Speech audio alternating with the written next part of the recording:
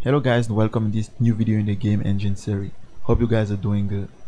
In the previous video we spoke about the transform component, but in this video today we're going to be talking about the mesh component, how I manage to draw spheres and cube and things like that, because I think that's an important part of a game engine. Having mesh around, it's really important.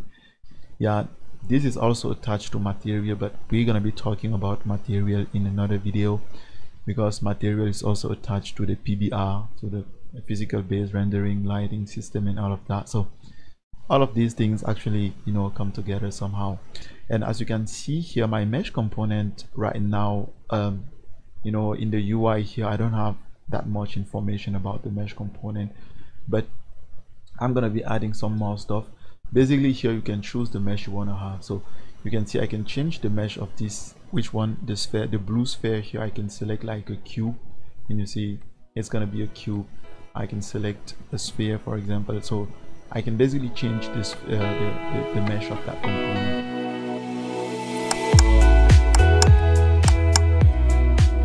So the mesh renderer is how I call it. Actually has a mesh data, which I simply call mesh. So in this case, and this mesh is a class that I'm going to be getting to in just a moment. So here you can see I have my default constructor. This is also a default constructor basically, but just wanted to do that. And here you can see it basically takes the name of the mesh we want to create, and it's gonna get that mesh from the resource. As you can see here, I'm gonna be talking about the resource out in just a moment. So it's simply gonna go and get this in the resource. So this is the mesh renderer. Now let's see the mesh class itself, where everything is actually implemented. Now one thing I want to say up front is this is currently based on the tutorial of Learn OpenGL. So I just kind of get my inspiration from them, and I'm pretty sure if you're learning OpenGL or if you're watching this, then you basically know about that. All the source code of this project are on my Patreon page, and if you guys are interested in that, you guys can go out and subscribe to my Patreon page and get access to the source code. So just wanted to say that. So you can see we have some constructor here for our mesh, and I have one here which only takes vertices.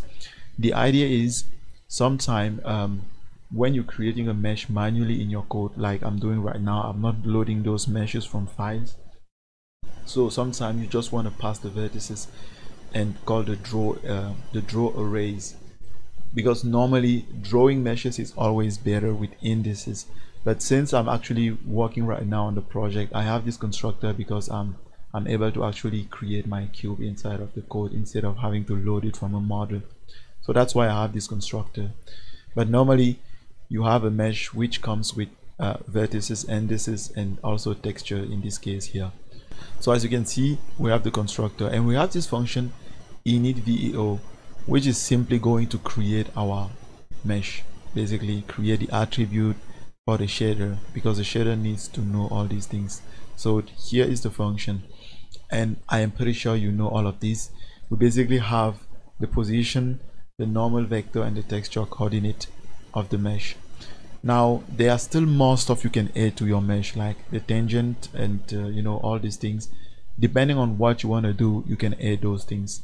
And for me, I mean, right now I don't need those things. That's why I'm actually going out with only the 3 of these. So I'm simply creating my VEOs and my vertex buffer and stuff, binding them, and attach my data, which I have down here. And so that's basically the mesh. I think this is quite straightforward to render. I need a shader, that's why I pass the shader here as parameter, and I'm gonna take that shader and bind it, simply render stuff here, and that's basically how I can draw my mesh on the screen. Now how am I actually rendering this? How am I creating my meshes and stuff? I need to go to the resource so that you guys can see how I create, for example, the sphere and the cube. So this is the one for the sphere. Right now, to be able to create a sphere, there are some mathematical formula that you need to put in place that I'm not gonna be getting deep into, because that's not the purpose of this. Actually here I'm creating my sphere, and as you can see, we have the indices and the vertices. and it simply takes the X segment and the Y segment to actually create a sphere in 3D in OpenGL. It's not so easy because it's not something you just have like that. You need to make some calculation, and I also copy and paste this in the code. This is basically how you can create the vertices, position, normal, and texture coordinate of a sphere. Basically that's what we're doing here. And here I'm basically creating the indices for that, because I want to use the draw elements to draw the sphere. I'm not using the draw arrays, but the draw element. That's why I'm creating the indices. Yeah, and down here I can simply create a mesh, you know, a shared pointer of mesh, passing my vertex data, passing also my indices. We don't have texture and stuff here, so there's no need of creating anything with texture here. And I'm doing the same thing with the cube. As you can see here, I have my vertex data, cube vertices. As you can see, I have this here, which is the position, this is the normal, and this is the coordinate. So I created my structure of vertex, which I'm using right here. Let me show you that. And as you can see, it simply has position, normal, texture, coordinate, tangent, bitangent, but I'm not using this, as I said, right now. I just have two of these guys here right now. So that's why I can simply go here and create this array with all the vertices I need for a cube. And basically I'm actually going to be doing that inside of a file and load that from a file, but since I'm just trying right now to make things work, so I'm not worrying too much about that. And I can go out and create this cube. The skybox also is basically just a cube. That's why I have this here, but it only has positions. I don't have things like normals and texture coordinate. So that's basically how I'm creating my mesh component, and I can basically go out and attach that to my entity. Now, how am I rendering? I have a mesh renderer system, since we're using entity component system that we've created. So I have my mesh renderer system here, and as you can see up here, this system is going to be targeting all entities that has a mesh renderer and a transform component. So if you have a transform component and a mesh renderer, then this system will target you and update you basically. And here I'm just loading some shaders. I have a mesh shader, I have an outline shader, because I was testing some things with this outline. We're going to be talking about shader later. And I can basically go out and get the mesh renderer and the transform. Now, to be able to actually draw a mesh, you need to have a material. But if an entity has a mesh but does not have a material, I need to be able to render that object anyway. That's why I have this default material down here. That's basically what I'm doing here. I'm checking if this entity has a material. If it has a material, then I'm going to be getting that material.